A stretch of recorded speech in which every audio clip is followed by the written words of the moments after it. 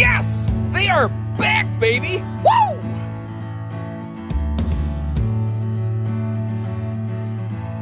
Apex, baby. Coming back into our lineup after a brief hiatus. I am so glad to see these guys here, and I love to see the space that they've moved into in the marketplace. This is the 185 BH. I think a lot of people are going to look at this and say, yep, good little family camper. And certainly, for the most part, that's obviously with the two single bunks, like the most direct answer. But I think that this could be a really good option for a solo or couples type camper who are looking for that space that they can use as storage or dog crates or anything like that. Little bunkhouses are good for more than just little families, I think. Not to mention the fact that sometimes a single or solo person, like what if you're a single parent and maybe on the weekend you want to take your kids out and build some memories? This right here is an awesome camper for something like that. It doesn't have to be only singles or couples or families. I mean, like, there's different ways you can look at this. Now, this camper, like, let me start listing some awesome qualities. We have factory solar. We've got double propane tanks. We have a higher ground clearance. We have a 7.5 foot wide body and just that big windshield, which really opens the interior up. Not to mention, I think, a very striking color palette. And I'm sorry if I realize I'm shouting. I'm pumped, guys. I've been wanting these back in our lineup. I am pumped to see Apex back here.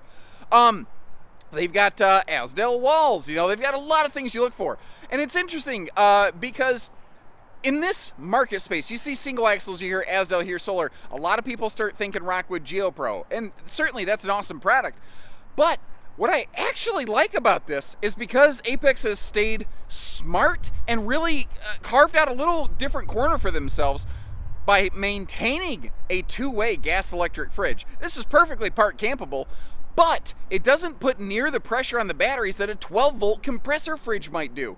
So even though it's a simple 100-watt solar package, this is something that I think is built for boondocking, and frankly, you could make it a little even more. I'm excited. Now, if you've seen this layout once, you've seen it 100 times, right? Like everybody and their brother who makes a single axle camper, they're gonna make a version of something like this because it's very, very popular. But I want to begin by showing you something I think Apex does better than literally anybody else who makes this layout, and that's a pretty bold statement. Fact is, I think they've got more airflow, window, and visibility coverage than anyone else has ever thought about putting in a floor plan like this. Like double breeze through bunk windows. I'm going to try to turn you slow to not make you sick here, but we've got a nice large picture window. You see the blackout shades, the pleated shades you can pull down when you want. The only window in this that doesn't open for airflow is technically not a window. It's a windshield, the front windshield there. And look at the just redonkulous size of that thing.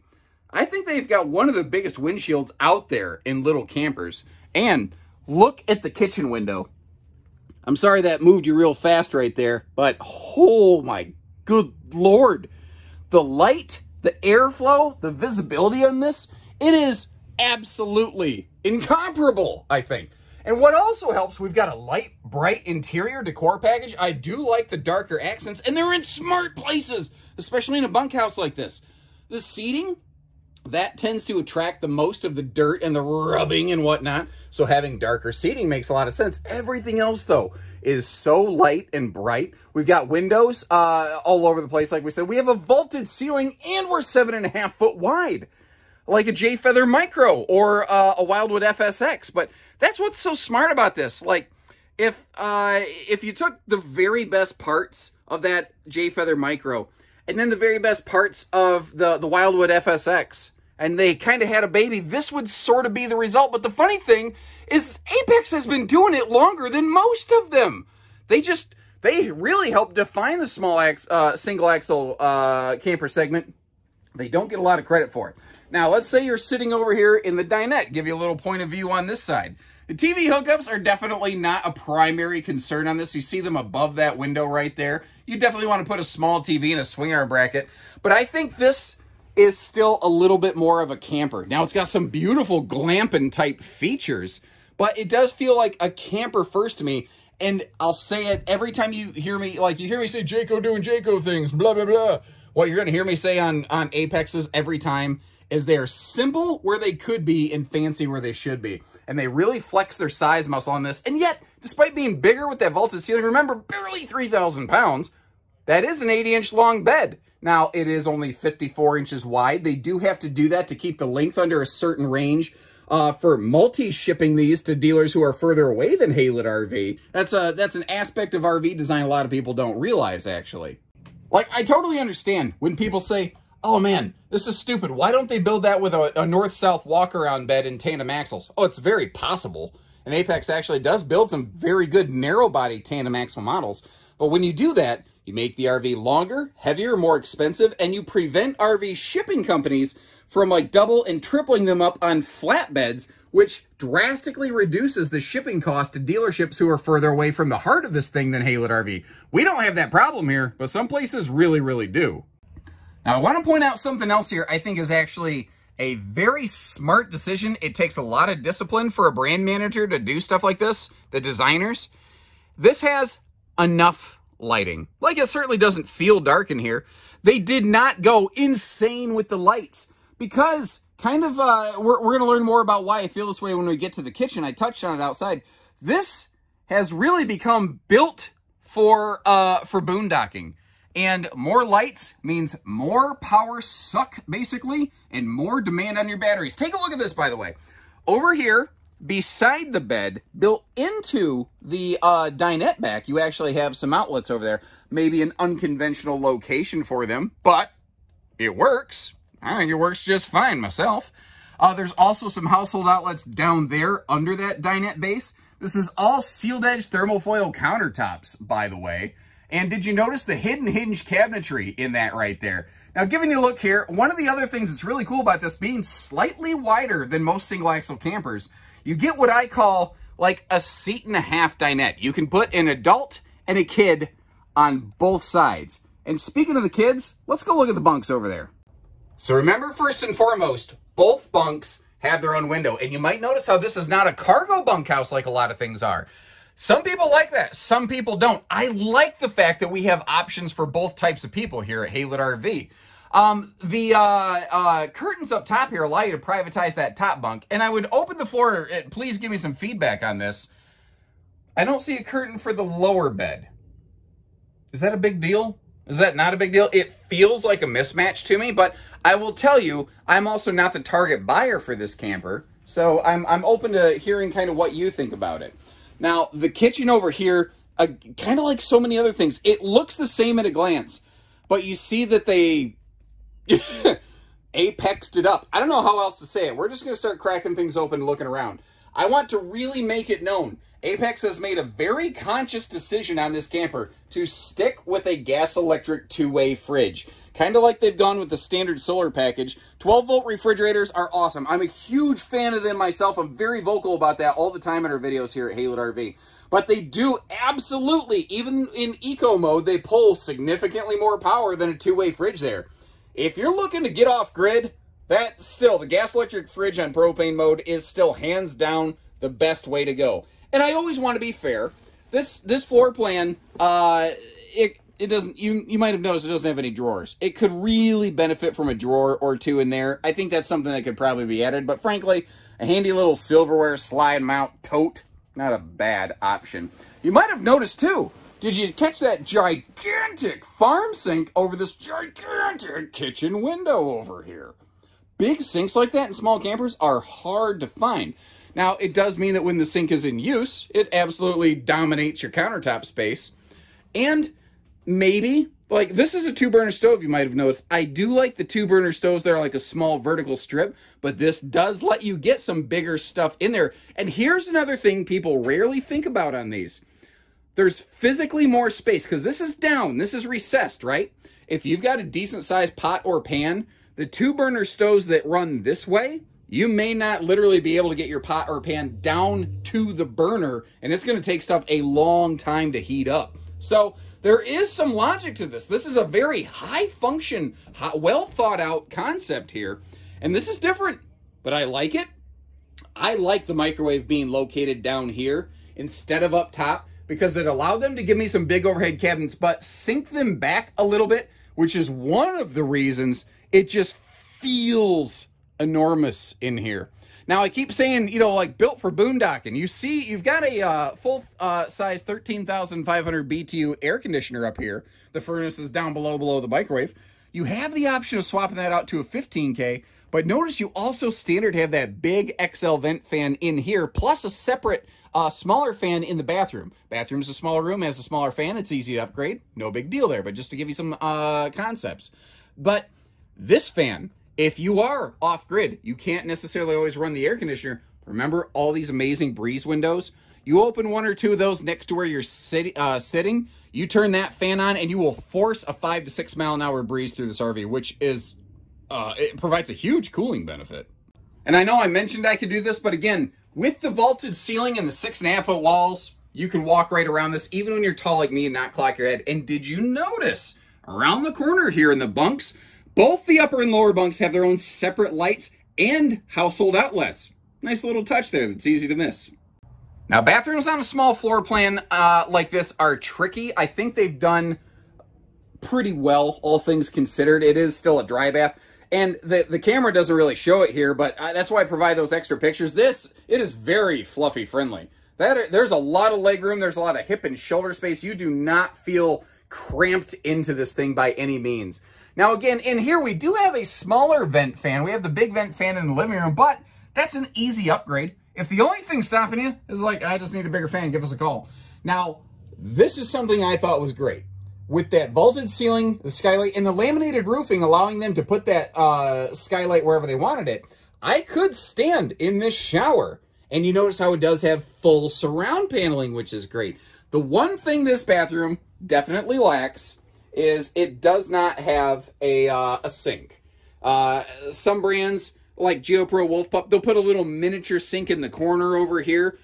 This one doesn't have it, which does mean you're a little more unimpeded in the bathroom space, although I don't think those things really occupy a lot of space. And if you think about it, it wouldn't be terrible necessarily to have a shower miser system here. But one of the things that you're maybe not aware of while we're standing in here is that our water heater is located right there. The water heater is like right next to the shower. So not a lot of water has to pass through those lines to get to that shower. You're not wasting a whole heck of a lot there, and the tank sizes on this are pretty decent. And this is what I call a Kathleen head turner. That is just an amazing looking RV, in my opinion. All the lines and everything, it looks so modern and high contrast. Also, I tell you, it has a bit of a chunky look, but then you remember it's barely over 3,000 pounds. That is because of things like their Azdel and their smart equipment packages that are never like over the top. They're not, sometimes extra equipment sounds really neat on paper, but then you realize it adds a lot of weight, it adds a lot of cost that you don't have to incur. This is an awesome option. If you want simple, smart, light, effective, you just don't want to go totally broke buying it, and you've got you know, towing concerns, or you just don't want something large, that's where these guys come in. I've always said, Apex, man, they're simple where they should be, fancy where they could be. Like the underbed space here. Yes, it's wood studded. And you know what's wrong with that? Absolutely nothing. If they added aluminum there, it would absolutely look really cool like Rockwood does. I get it. It would also add cost without saving you any weight, really. That's one of the funny things. Now, their off-grid package, they add some like USB plugs and a 12-volt power point out here, which I think is actually cool. So if you want to keep like a phone running or something out here, you can. You see our charge controller up there, and just look at the general size of that front pass-through. For a camper this size, I think you can straight call that ginormous. That's a big pass-through. They could have maybe put a bigger awning on this, but you'd have to lose that bedside window over there. I don't want to give up windows on my door side. They probably would have had to not give you a full pass-through compartment because the awning arm would have fought with that baggage door. So I think they did the best they could, balancing all the different factors, you know? Down below the skirt line there, you see that little white flag waving around. That is where the gas grill quick connect is located, or as I like to refer to it, the propane cooker hooker. We have the skeleton of the trailer, like you see under the bed. You saw wood skeleton work right there, so you're going, wait a minute, well, how's this put together? The RV has an all aluminum skeleton shell. The structure of the RV is all aluminum. Now, where they build furniture, yeah, they have wood-studded furniture. You know what else has that? A lot of like big bad fifth wheels and stuff. The sidewalls, they are Azdel laminated. You have a laminated floor, laminated roof. This thing, that's where they're saving a ton of that weight. Got Pete the dog right there, taking a look at that Coachmen decal, making sure everything's in order. Now back here, we have ourselves the black tank flush and full outside utility shower. Also, you might have noticed this one again does not have what so many brands build, like GeoPro, the J Feather Micro, Wolf Pup. They use a cargo bunk garage. Apex doesn't do that because they put things like their water heater back there. Some people like the idea, though, of no cargo door back there for security of their kids. They don't like the idea of a door being there. And did you notice, again, how both bunk windows open for airflow? And, like, nearly nobody else does that. Actually, here's a good example. Basically, the exact same floor plane over there, but in a J Feather Micro. I'm going to zoom you in, so if you're motion sensitive, close your eyes. I'm zooming you now. So if you notice, the upper window does open for airflow, but the bottom is that cargo door. I'm going to zoom you back out. 1, 2, 3. And we are zoomed. There you go, just so you know you can look. The difference there is, you know, what works for you? Do you like the idea of the cargo space? Do you prefer to not have another door there? Do you want double windows to open? That is why we carry so many different RV brands at Haylett RV, everybody, because sometimes you really like a layout, but you just want it done a different way. It's the same reason like the grocery store carries like 6 types of vanilla ice cream, because sometimes you just like one better than the other. And just look at it. Man, that's a good looking trailer. That is a good looking trailer. I don't know if I could be much happier with these guys. I am so glad to see them back here. Well, why don't they do this? Why don't they do that? We carry so many other different trailers here at Haylett RV. If there's something about this you love, leave me a comment, let me know. If there's something about it you'd like to see different, leave me a comment on that. And chances are, among our lineup, I have some other kind of alternative for you that might work here. We have a bunch of little campers in our lineup. If you've got, say, a half-ton or smaller, give us a call. Chances are we've got something that's going to work for you over here. We're family-owned and operated. We don't do pesky hidden dealer fees. Man, we'd love to work with you when you're ready. And thank you for hanging out with me and dealing with me shouting at the camera, because I'm glad. If you like what you see here, but you're like, do they make this without bunks? Yes, absolutely. Stay tuned. We have got a lot of Apexes coming here. So take care, stay safe, have fun. Remember to hit subscribe, everyone. You'll see every one of these come through.